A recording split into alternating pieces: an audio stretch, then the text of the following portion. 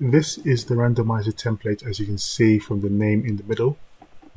I'm just going to zoom in here and show a few output nodes. So one of them is on randomize finish.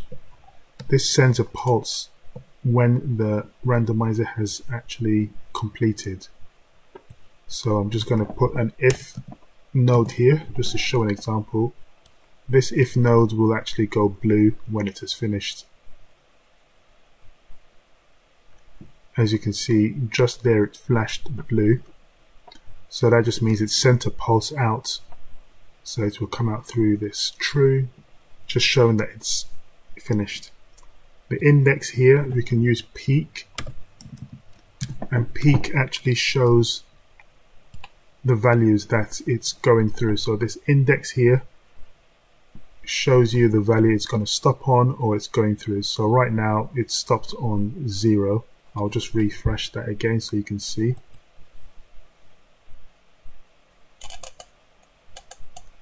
So it's going through all the selection and it stopped on 2, which means number 2 is related, it's equals to Mars, or Mars is number 2.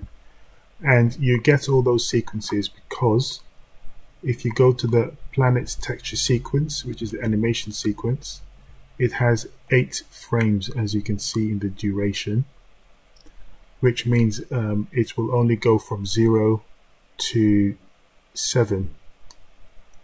So now we know that there are probably about 2 ways we can actually get the 3D asset visible on the person's head or in the scene.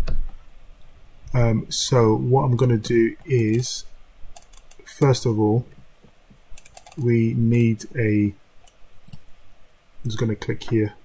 First of all, we need a 3D camera in the scene. So I'm going to go to this little button here, add object, click on scene and click camera. So that gives us a 3D camera in the scene. By default it is set to 0. But you can change this to 40 so that we can actually see it better. So once that is done, we add a head tracker into the scene. So we go to AR tracking, head tracker, and with a head tracker it includes an occluder head in the scene, which just means we can hide things behind it. I will now go to the asset library, click on asset library and import just a small, let's use this Shiba 3D. Right, it's done. So we can see over on the asset side our Shiba has been added. Now we need to add this 3D asset called Shiba to the scene. So we go to Shiba here, click on it, right click and go instantiate, which just adds it to the scene as you see here. So there is the Shiba, the little 3D dog. To make it track with the head, we just drag it to the head tracker, and now it becomes a child of the head tracker. It's hidden now, but because it's inside the occluder, as you can see, it's inside this occluder which hides things. So we just click on it and we use the up arrow here. I'm just going to reset it, zoom in. Actually, I will just hide this visual scripting so that we can see this bigger by going to this button here to click on it. It will hide the visual scripting and we can now see it, or the scene, a lot bigger. So Shiba is selected, make sure it is on move, click on move. So Shiba is selected, so make sure it's on move and click the yellow arrow just to pull it up, and you will see it on the preview button. You will see it pop its head out here. So I'm just going to make it visible like this. you can decide where to position this, you can decide where to move everything. It's totally up to you. So I'm just going to put it here for now and go back. I'm going to go back to this canvas here, which contains our randomizer, and I'm going to click on the title and click on the random sequence. So what I'm going to do is move the title down a bit and move the random sequence also down a bit so we can see the dog. That's the only reason why I'm moving them. And I'll click on the Shiba again just to move it a bit higher up.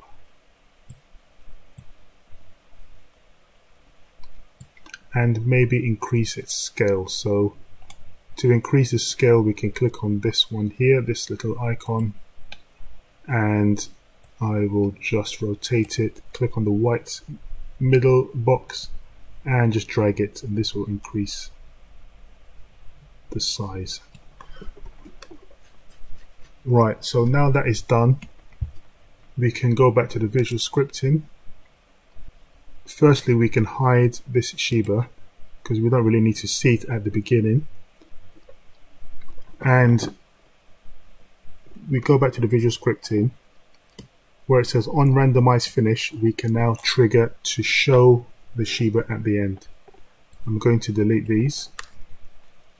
So to show Shiba at the end, we are going to select this and select set visibility.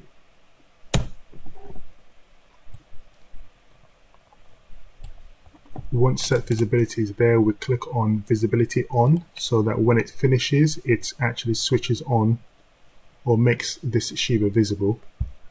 Click on Shiba, drag to the visual scripting that shows the scene object. Connect this to target and we can try it all again. So I'll refresh it and you'll see that it runs through the cycle, and at the end you see a little blue dot show up here and the Shiba is visible. So that's one way to show the Shiba, but it will show the Shiba regardless of what value it lands on. So to make it land on a specific, so let's say we do that again. So let's say we want it to land on, let's say we want it to be visible when Earth shows. So we go back to this same peak and Earth was 0. I saw it was 0. Neptune is 4. So let's say it's 0.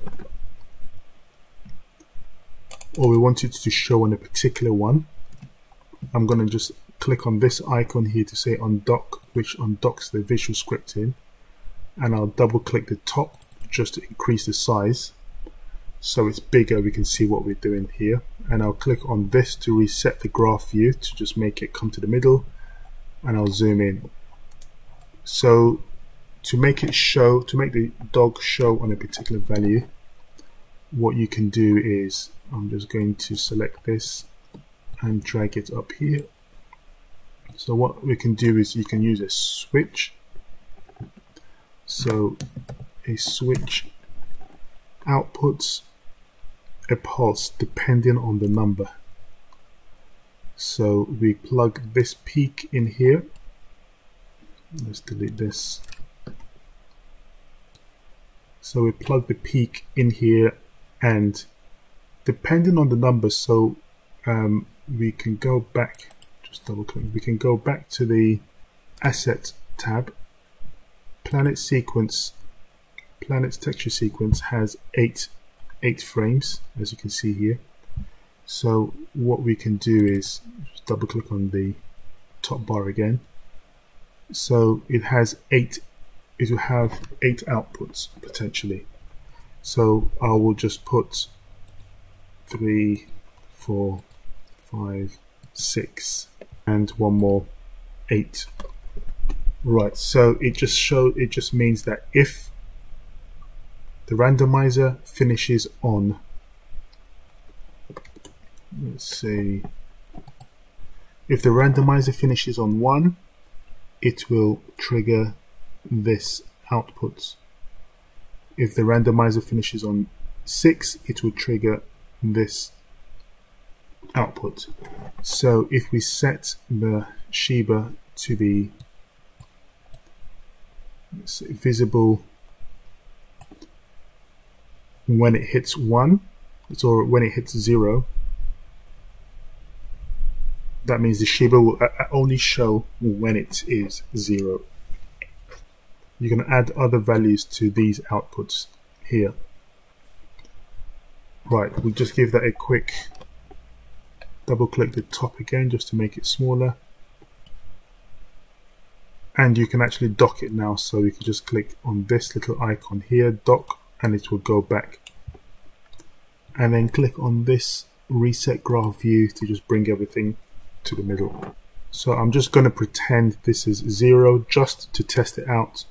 I'm just going to unlink this, let's make it 5, which just means that if this is 5, this value will be triggered, this output will be triggered. So I'll connect this here, delete this. This is just an example. Because it's a randomizer, we could be here forever, so I'm just going to make it 5, and just to show you that it actually outputs on 5 here. So we'll restart,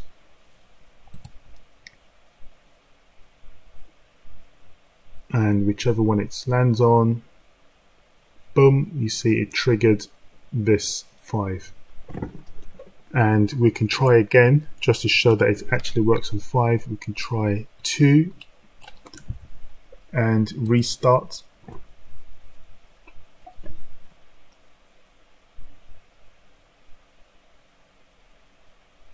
And you see it doesn't show the dog because it's not the right output.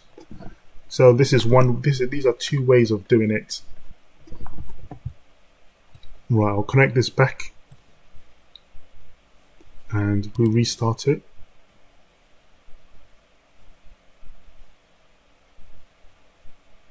So it will only trigger when it lands on 2. So it doesn't see it landed on 6, so it will not trigger. So hope this helps. Thank you for watching.